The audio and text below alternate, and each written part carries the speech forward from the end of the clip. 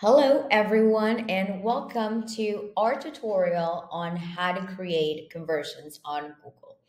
So for this, you will need three things. The first one is going to be your website, which in this case would be advertgenerator.com, which is ours.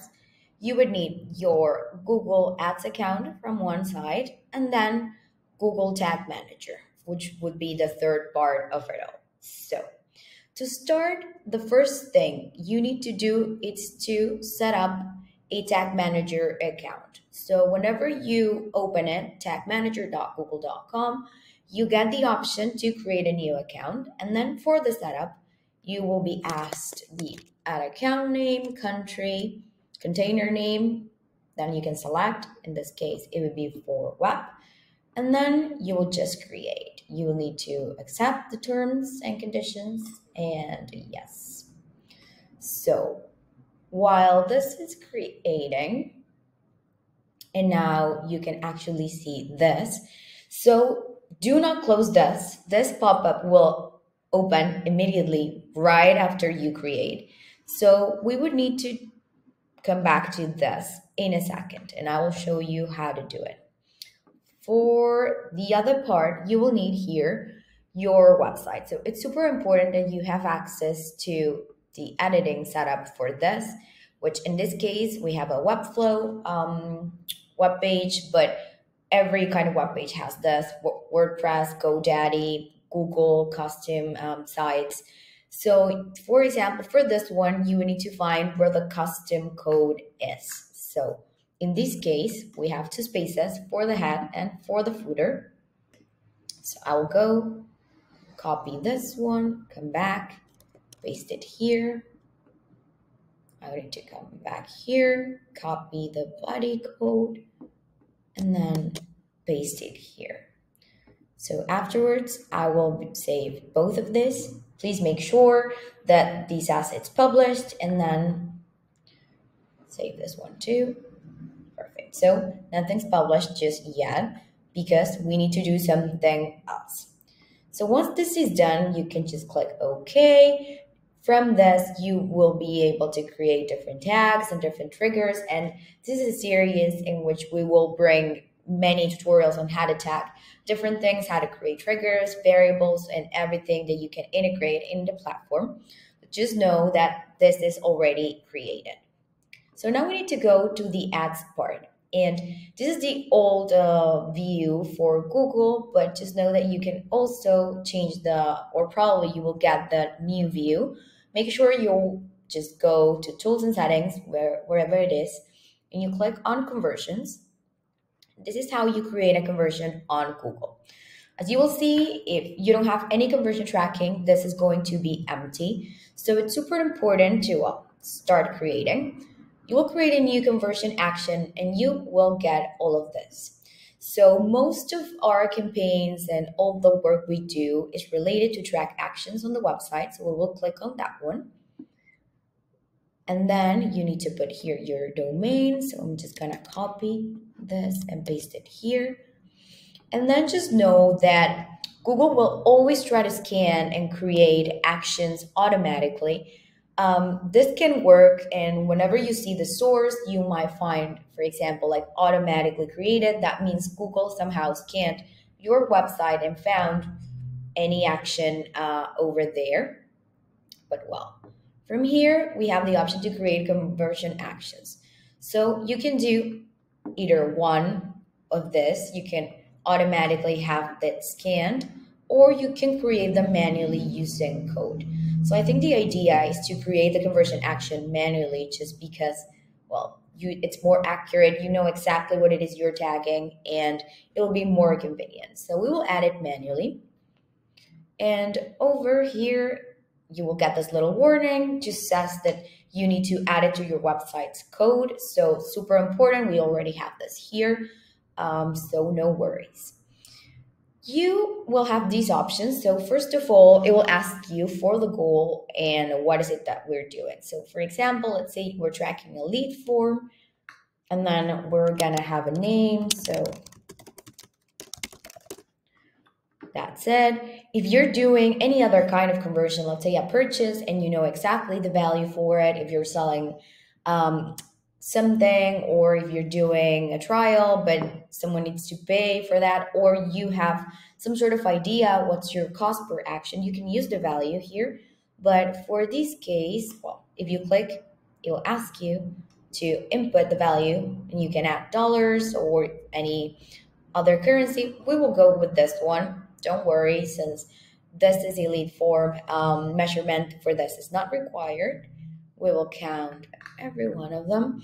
Here, it's important, just check that this is correct, 30 days for a conversion window. These can all be updated afterwards. Attribution is data-driven. If you click here, you will find the option to do different ones, last click. Since Google is migrating to a new measurement system, these are not available anymore, but data-driven is just fine. And then enhanced conversions is an option that Google has in order to track data from your website, but let's keep that for now, and then just click on done. Once you do this, then you have here, this is a submit lead form, this is the name you gave it, lead form example, and then you can just turn off enhanced conversions. You can just save and continue. So once you do that, well, you need to start tagging. So you can set it up with a Google tag, use Google Tag Manager, or email instructions to your webmaster. So for this, and then the next thing you will get if you select use Google Tag Manager, which is the option we are going to use, is to install the Google Ads conversion tracking tag. So for this, we would need to open our Google Tag Manager back again. This is the container we've already created. And now you would need to go to the tags option over here on the left. And it says no containers, no tags, sorry, and we will create a new one. If you click here, you have this untitled tag, tag configuration, and trigger it. We will start with tag configuration. If you click here, you'll have all of these options. Let me move this. So Google Analytics, Google Tag, Conversion Linker, you have a lot of different things, but for now we will use Google Ads. You will need to click on the Google Ads conversion tracking, and you are asked to provide this information. Where do you get it? Well, it's all over here. So for conversion ID, we'll copy this one, come back and put it here. That's it. And then for conversion label, you need to, this is the one we created, lead form example, and this is the name here. And then once that's done, you can click out of here. For trigger, you will need to do page view, and then, for trigger, and then we will just put a name over here, lead form conversion tracking, and then you click save. Please note that it said that and it says also here, conversion linker tag needs to be configured to be fired on all websites. So what you will do, come back here, new, tag configuration. Here you can find conversion linker. Please make sure to do that. It says no configuration required or anything. For the triggering, let's do all pages. It needs to be on all pages. And I'm gonna write down here, conversion linker, save, and that's it. So you see you have these two configured. Now let's go and create some trigger. So this is where you will tell Google Ads through Google Tag Manager, what is your conversion? Is it a page view? Is it a thank you page? Is it a click? Is it, other event that needs to trigger up? Whatever it is, we will go with page view. So let's say we have a thank you page. Let's go here and see what we get. Start free trial. So whenever people click on this, let's say this was a thank you page. We will use this one just as an example. Oh, sorry, over here, page view.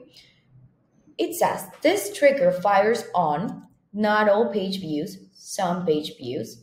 Page host name, you have all different options. We will do page URL contains